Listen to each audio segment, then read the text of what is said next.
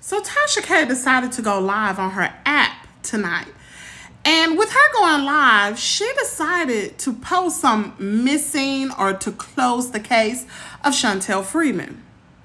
Now, many of y'all know I have posted bukus of receipts. I even talked about the polygraph person, and we're going to talk about it tonight once again.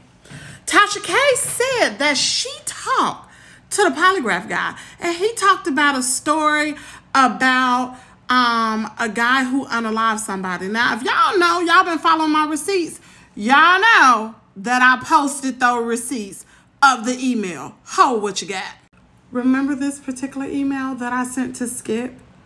Y'all can press pause and y'all can read it for yourself. Now listen to what he sent back to me.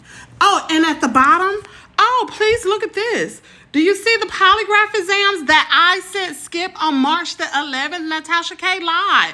I know she lied. And she said that she talked to Skip and he was on a breathing machine. He is not on a breathing machine. Shame on you, Tasha K, for misleading your viewers. I was a wino, but what you did tonight, that was absolutely false. So let me post this email. So this is the email Skip sent to me. Now, Chantel indeed did take the polygraph because I spoke to Skip, I believe, on 3 different occasions. And then he followed up with the emails. Now, he talked about polygraphs. If a person believes something happened in their life, they could actually pass a polygraph. But baby, we have more receipts. And she let us know tonight on that live that those receipts were true. So these particular text messages right here, Tasha K admitted that they were indeed authentic. You know why she admitted? Because she said Clarence, who was the brother, and Chantel had a full-blown relationship. Now, she said since she's posted receipts, but she did not talk about this particular receipt right here in the black. We're going to go here because I'm going to tell you something. Reading is so fundamental. Drop down right here. It says, I'm only 4 years older than you. We both was kids. Dad wasn't. Why didn't you address that, Tasha K? Why didn't, if you address some of it, why you didn't address all of it? Huh? Why?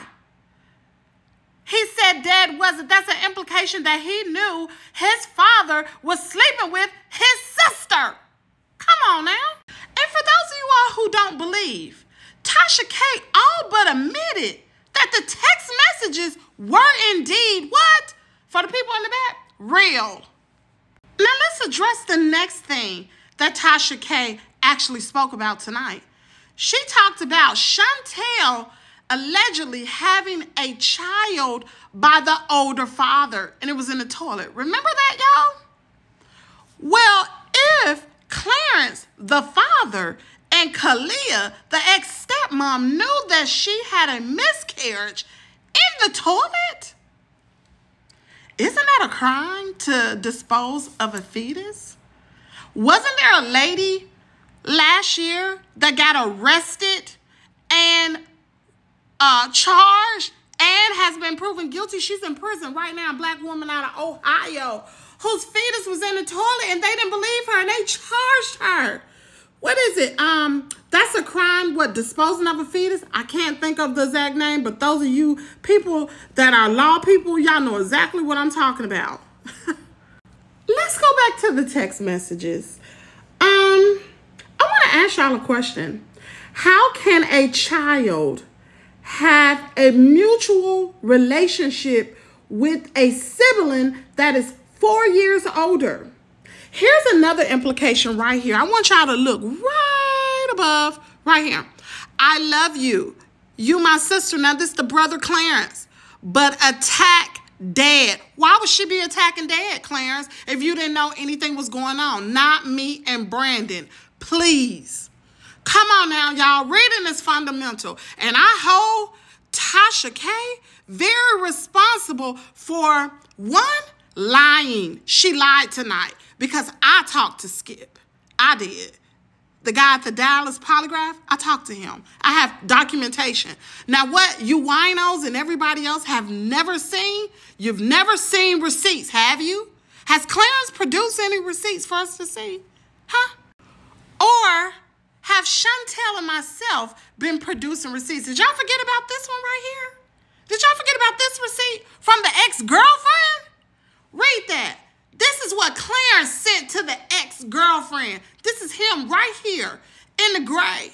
These are things Tasha K did not bring out. So I'm going to tell y'all something. You winos, do your homework. Go back and watch my series called Surviving Clarence.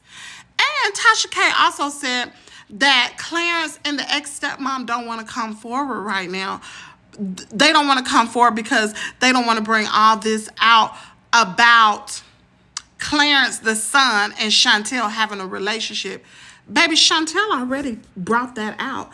And she said she was just at fault as he was. And she apologized to her brother. See, Tasha K didn't talk about that. She apologized to her brother, but a relationship, there was not a relationship. Remember, if he's 4 years older than her and she was 14, how old does that make him, y'all? That makes him 18 years old. That's an adult. Come on, y'all. Wake up. Anyway, hear it here first, where Kimmy's world is your world.